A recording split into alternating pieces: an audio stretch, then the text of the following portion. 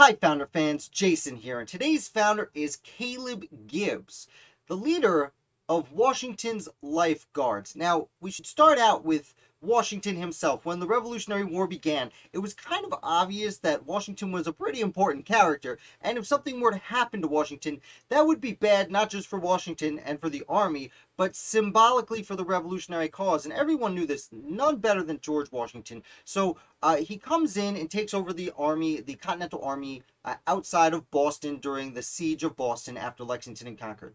And then Washington kind of quickly has to reorganize things. Enlistments are expiring. The army is a mess. And Washington goes in, and one of the earliest things he does is he creates what became known as Washington's Life Guards. The official name was the Commander-in-Chief's Guard, but it was unofficially known as Washington's Life Guards. Now, the Life Guards were responsible for a ton of things, but I want to note the first person he chose was Caleb Gibbs, a 28-year-old man from Massachusetts who actually had an uncle that George had been friendly with and fought with in the French and Indian War a decade and a half earlier, which is probably how Caleb was pretty well known to Washington. Now, in this position, Caleb became part of Washington's family, and Washington's family is generally the usually younger men. It was the aides-de-camp who worked directly with Washington.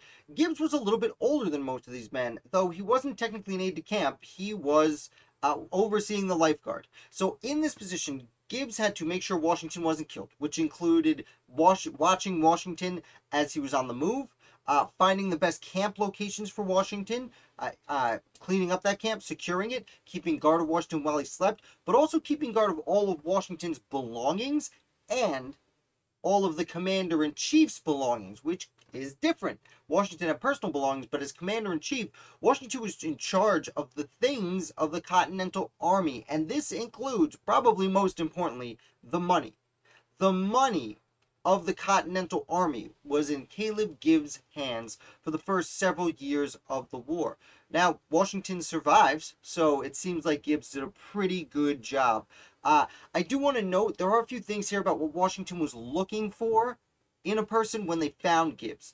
Everything from height to, quote, sobriety, honesty, and good behavior were desirable for Washington, and I really like this particular quote.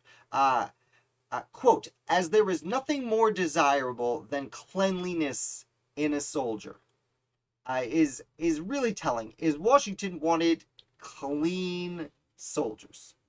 And this is what he got in Caleb Gibbs, a guy with good hygiene, at a time where hygiene at large was pretty poor. Gibbs does this. He ends up going, like I said, spends several years in this position. Eventually, the army is reorganized, and Gibbs, who had been a major, would have had to have a demotion to remain in the same position. So he ends up resigning as commander of Washington's Life Guards, but he does continue with the Continental Army for the remainder of the year. Gibbs would actually go on, remainder of the war, I should say, Gibbs would actually go on and be wounded at the Battle of Yorktown. Now, fortunately for him, he survives this, goes back to private life for the 1780s until the Constitution comes around and Washington is elected president.